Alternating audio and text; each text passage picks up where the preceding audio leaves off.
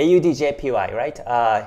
Hits resistance and UJ is ranging. The news did not move the market much.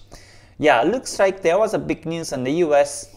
Again, it was this one, ISM, manufacturing PMI.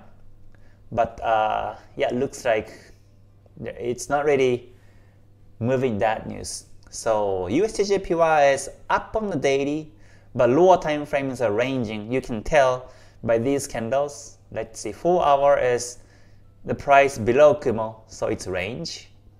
So looks like the daily chart is the only one that is trending. So in this case, I would wait until the market breaks the 4 hour resistance, which is 149.72, and plan to buy.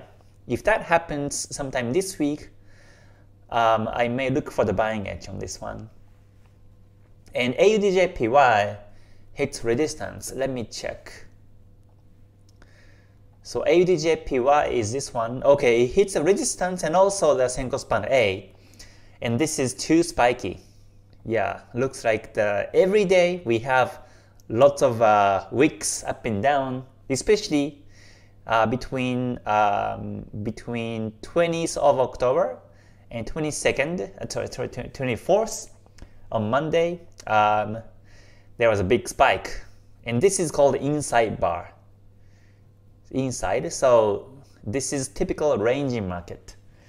So I can see that AUDJPY also has no trend.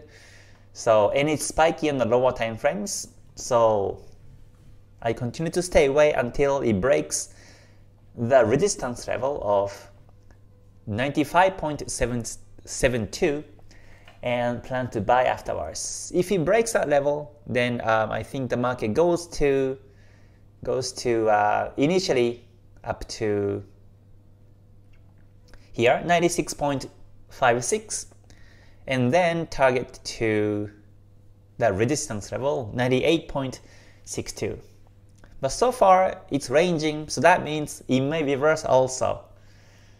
So if it reverses, then I think the market goes down to the daily Kijun Sen, because the market usually comes back to Kijun Sen is the Ichimoku range pattern. So every time you see the Kijun Sen is a green one, and every time that the market takes off from Kijun Sen, it always comes back.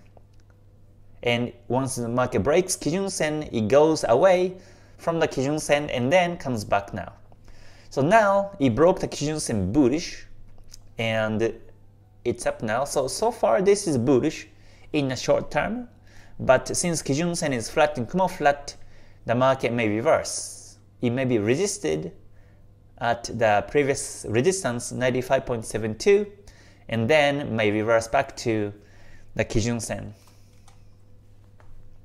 That's why I say we have to wait for the breakout of the resistance and plan to buy. If it breaks resistance, then I think the market goes up to the next resistance and then come back to Kijun Sen. So at least we can get some pips upwards this way.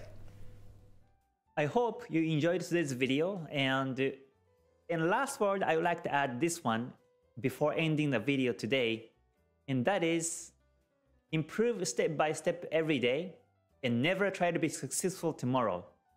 Because oftentimes I see some traders comes to the Forex market or other markets, and they try to be successful as soon as possible.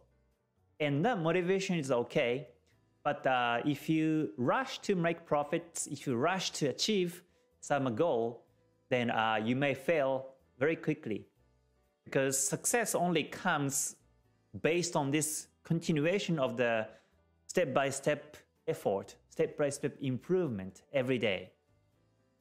So success does not relate to how much you know about the trades, how much you know about the indicators or the markets.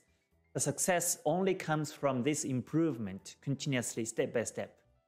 So when you're losing, then look back your trades and look for the areas you can improve your trades.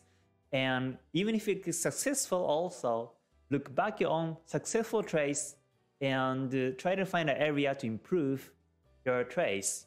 Maybe your profit might be a bit too early, or your break-even timing might be a bit too early too, or your stop loss was a bit too tight also. So in both ways, whether it's a losing trades or winning trades, please look back your own trades, because that's the only way you can success in the long term. So thank you for watching until the end.